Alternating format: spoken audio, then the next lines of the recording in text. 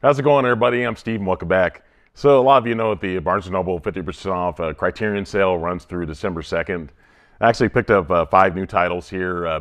One of them I had seen before, like maybe 25 years ago, and I liked it then, and I liked it watching it again this time. But I'm really excited about this one. This is probably my last haul for the month of November, because I already picked up like 7 new titles this month, and I picked up like 4 from the Criterion flash sale from last month. So let's see what I got here. Okay, so this first title is actually for 1985. It's spine number 887. The movie is Lost in America. This one's directed by Albert Brooks. He's obviously the star of the movie as well. It has Julie Haggerty. If you've ever seen like Airplane 2, she's in those movies. She's a lot of fun in this movie.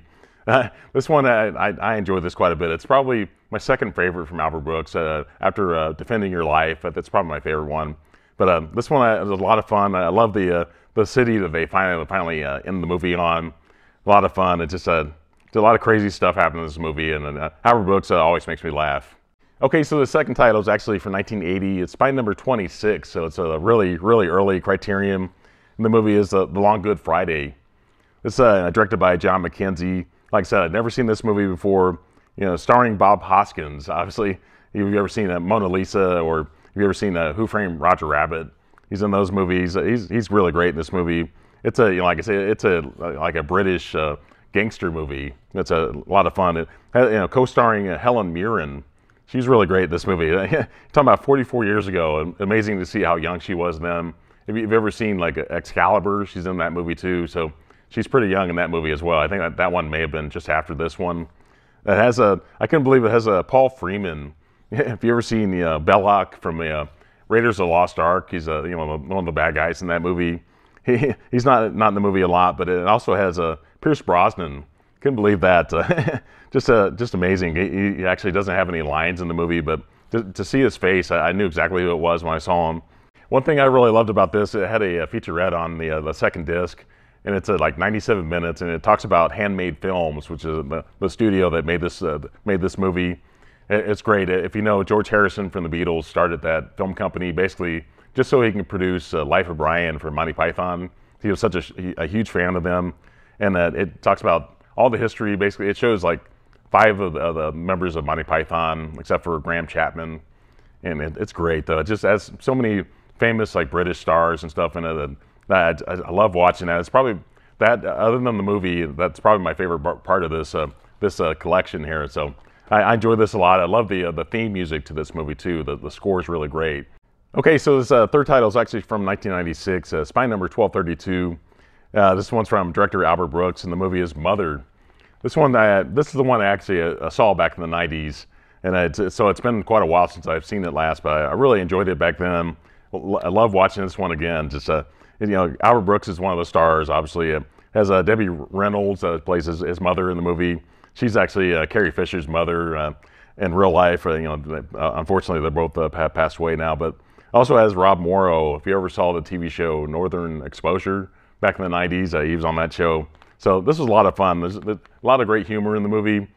I think the third act is really great in this movie. Just kind of the conclusion to the story is really great. Just kind of the psychology that they come up with that really makes a lot of sense. And I remember why I really liked it back then. All right, so this fourth title is actually from the year 2000. Spine number 1219, and the movie is Girl Fight. This is the one probably I like maybe the least out of this collection, I think, out of this haul. But there's certain reasons why. It's a kind of indie film. It's from a first-time director, Karen Kusama. And apparently she directed movies like Eon Flux and Jennifer's Body, which I've never seen either one of those movies. So let me know in the comments if I should check those out. I've heard decent things about both movies. This is actually the film debut from Michelle Rodriguez. I thought she was really good in this movie, considering the lack of film experience. And actually, I think the actor I like the most in this movie is Jaime Torelli. He plays her boxing coach in the movie. And actually, it says Ray Santiago, he's from the TV show Ash versus Evil Dead. And I thought he was decent. I knew the guy. He didn't have the mustache. He's much younger in this movie.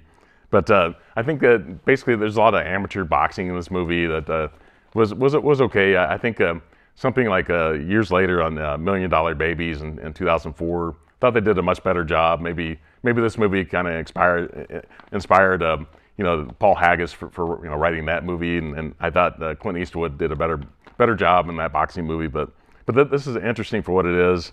I think it takes place in New York, so it's really interesting. There's a brief shot of the Twin Towers in downtown New York, which I love seeing that.